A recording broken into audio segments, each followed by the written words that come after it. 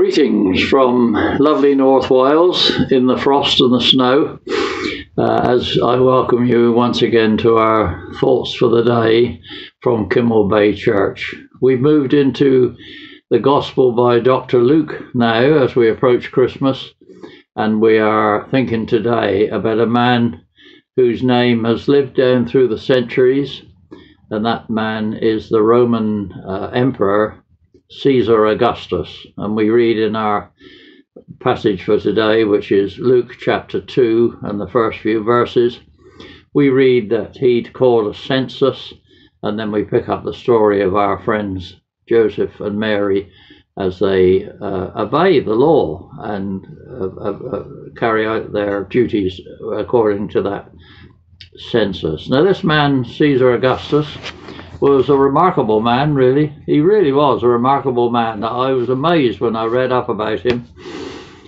He shook up the Roman Empire, really. He really made a difference. He was in power for about 40 years, 20 of those years before Jesus arrived, and 20 of those years after Jesus' birth. And that's the extent of his reign, really.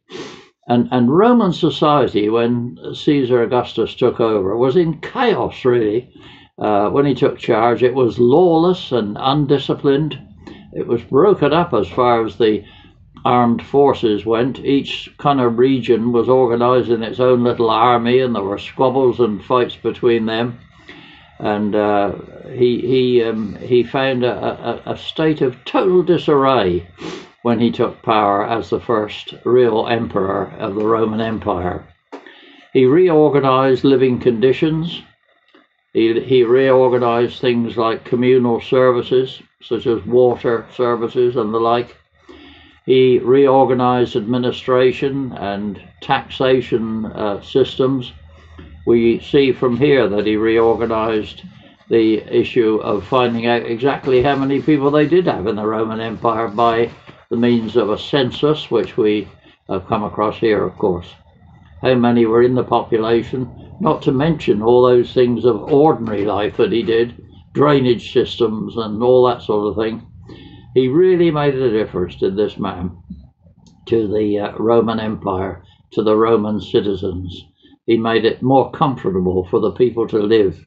He introduced things like central heating systems, and we think we're modern, don't we? But he introduced things like systems to heat the buildings and all this sort of thing.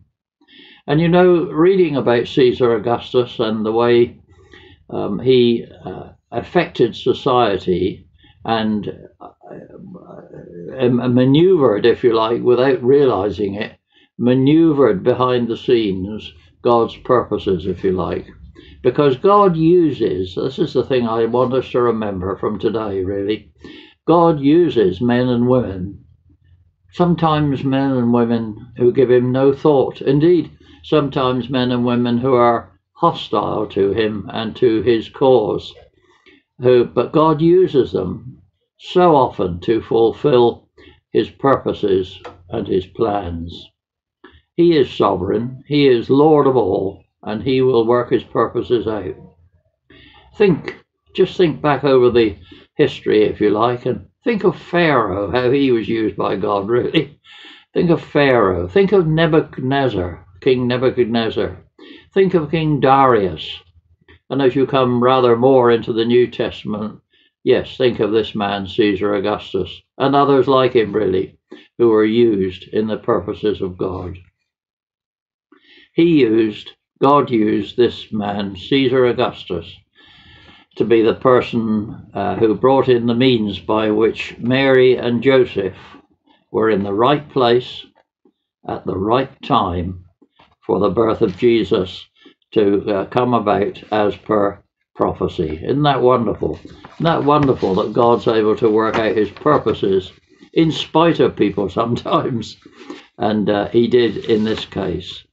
Let us never lose sight of the fact that when we think of some of our world leaders, And if you stop and think about some of our world leaders, you would perhaps be forgiven for wondering how on earth God uses them in his purposes.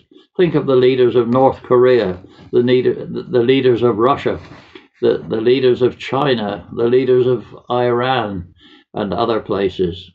But yet God can and does work out his purposes, as I say, through them and sometimes in spite of them, and brings about those things that he wants to come to pass, as he did here, using Caesar Augustus to be the means whereby Mary and Joseph were in the right place at the right time.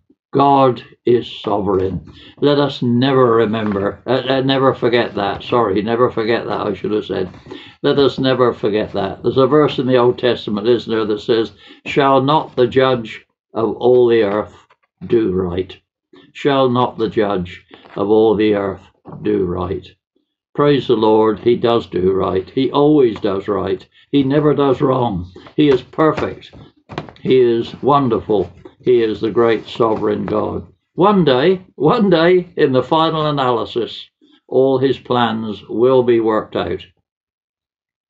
Until then, we have time in his mercy for us to ask him to enter our lives with his forgiveness and his salvation. Peter, the Apostle Peter, reminds us in his letter, I think it's his second letter, when people were saying, "Why aren't these things coming about that you're forecasting and all the rest of it? Why isn't God moving and doing this, that and the other thing?" And Peter's answer was, because of his mercy, because God really doesn't want anyone to perish. He doesn't want anyone to miss the lovely home in heaven that he's prepared for those who are prepared to come on his terms through his dear Son, the Lord Jesus. Let me finish by just quoting to you a lovely hymn from a long time ago. If you remember this, it ages you, I think, but this is a lovely hymn. It says this: "Whosoever cometh need not delay. Now the door is open, enter while you may. Jesus is the true, the only living way. Whosoever will may come. Whosoever will, the promise is secure. Whosoever will, forever must endure.